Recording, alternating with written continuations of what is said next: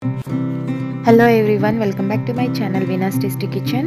In this video I'm gonna show you Paneer Tikka roll recipe. First take one bowl, add paneer cubes and salt, turmeric powder, chili powder, coriander powder and cumin powder. I have mixed coriander and cumin powder, so I am using mixed powder. Add 2 spoons of curd and then mix it well. If you want more spiciness, you can add more amount of spices. Next, marinate this paneer for at least 15 minutes. Here I am using air fryer to cook or fry paneer. Air frying food is a healthier alternative if we are looking for the scrumptious fried food taste with less fat and calories. I am not add any oil in this mixture.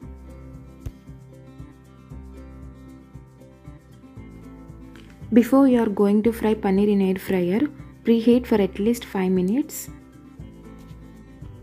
Next, I am going to put tandoori marinated paneer in air fryer.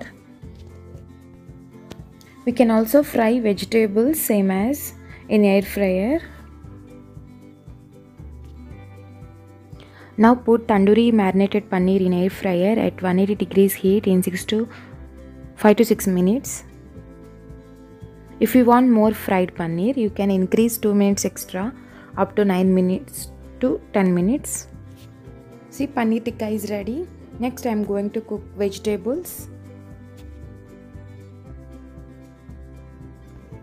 Next, add 1 to 2 spoons of oil in one kadai for cooking vegetables. Next, add sliced onions, sliced capsicum, sliced tomatoes, and then add very little salt. Mix it well and then cook this for 1 to 2 minutes. That's it. If you want softness, can cook 5 minutes.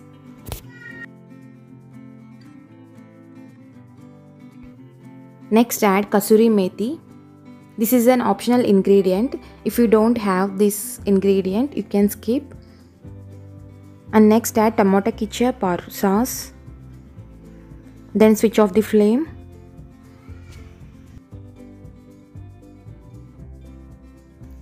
Next, I am adding boiled sweet corn and fried paneer and then mix it well. Now paneer tikka mixture is ready. Next, I am taking chapati roll, wheat chapati roll.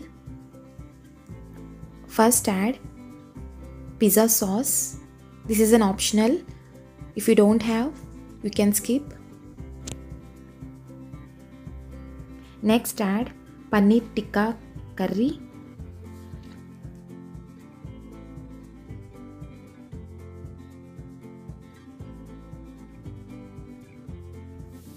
Next, add mayonnaise or cheese. I am adding cheese.